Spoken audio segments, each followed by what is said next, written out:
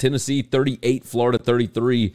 And, geez, boy, the Vols really wanted to make this one a ball game, didn't they? Florida, they went up 38 to, I want to say, 21. I tried to watch the majority of this one. Anthony Richardson, by the way. Here, let's pull up these stats.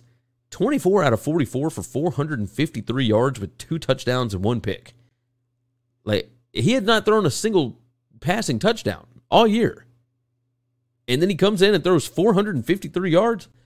He ran 17 times for 62 yards and 2 touchdowns. Like, he took over the game on offense for the Gators. I mean, it was just, it was not expected. I will say that. It was definitely not expected, what he ended up putting up. But this was such a strange game. Yeah, 38-21.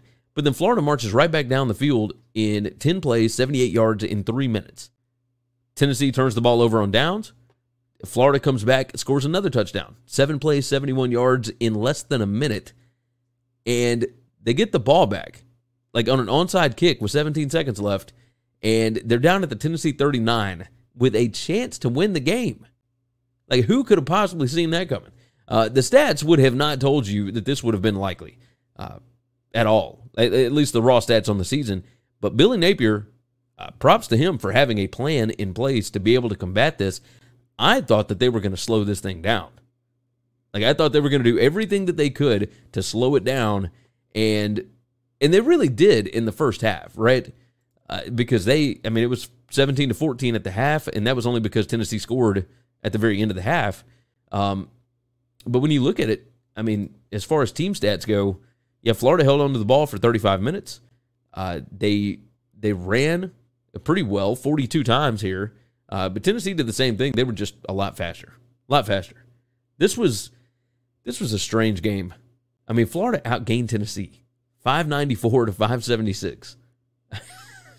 just bonkers. Tennessee, a lot of standard down success, especially since they only had 9 third downs on the day.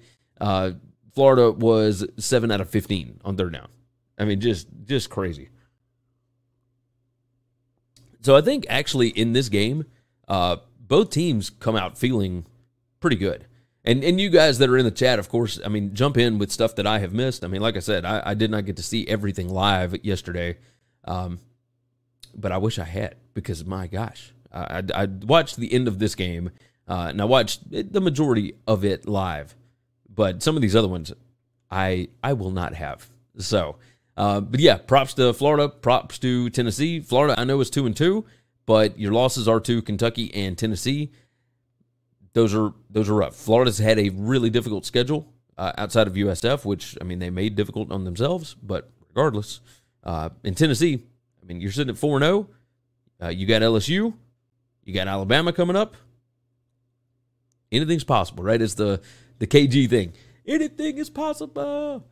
Thanks for listening to Winning Cures Everything. Make sure and subscribe on YouTube or your favorite podcast app. And make sure to leave a nice 5-star review. You can follow Gary on Twitter at GaryWCE. And the show is at Winning Cures.